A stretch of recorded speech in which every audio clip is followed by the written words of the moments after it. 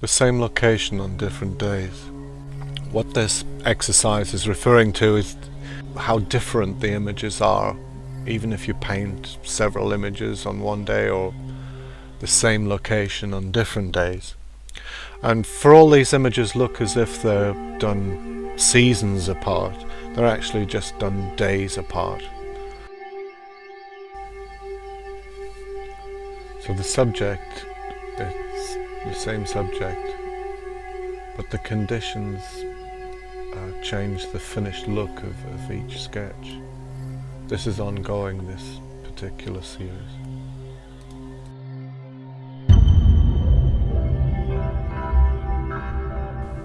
And for this one I'm looking at the progress of the sketch. The progress going from a very loose abstract sketch through towards a very tight finished sketch.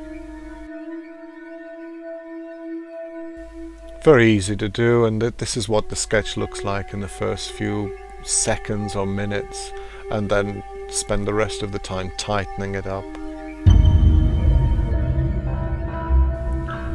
Underpainting with blue, this exercise you can click onto, and there's a short video of it.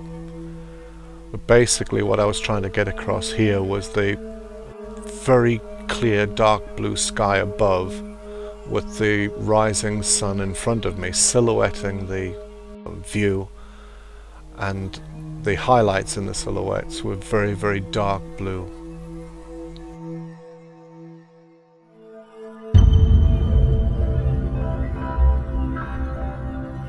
Quite the opposite with the underpainting with red, because the sun had moved round and was slightly to my right and slightly behind me.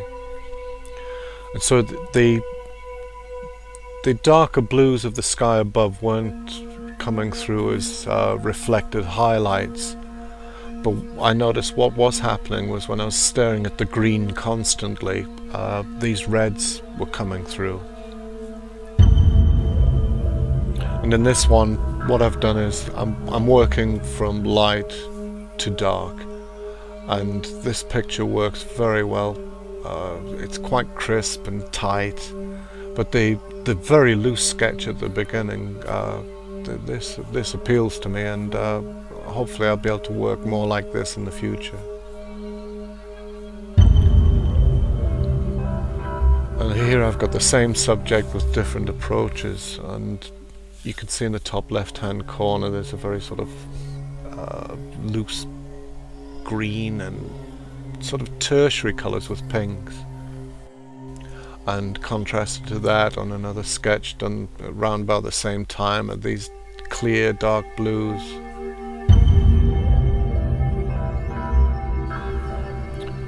With this one working from dark to light, what I've done is I've sketched out very quickly, because I remember it was raining on this day, and so I sketched out with these dark tones very, very quickly. Sketched in the composition, and then very hurriedly worked into the loose sketch. Here's another underpainting with red from the same location as the previous one, and what I've tried to get across here is the brightness of the greens.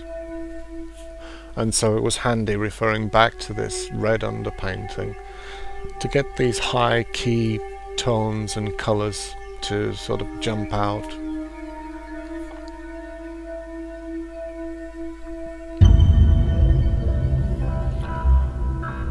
And this one is blocking in with negative values.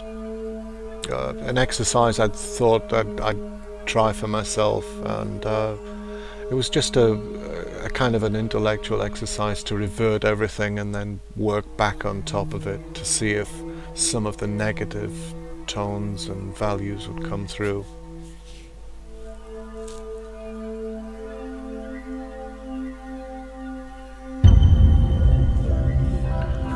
And in a similar way, what I've done here is that I haven't used negative values. What I've used are complementary colours. So I've envisaged the finished picture and then started off with the complementaries of the finished picture and just blocked in with yellows and reds and let those come through in the finished piece.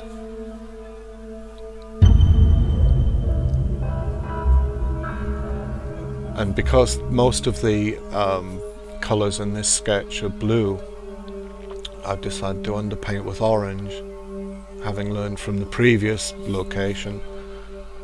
So I've sketched out with orange and then put the blue on top of the orange, and it kind of gives a bit of vibration to the finished picture. More underpainting with reds. But here I had the purple flowers against the long grasses on the cliff top.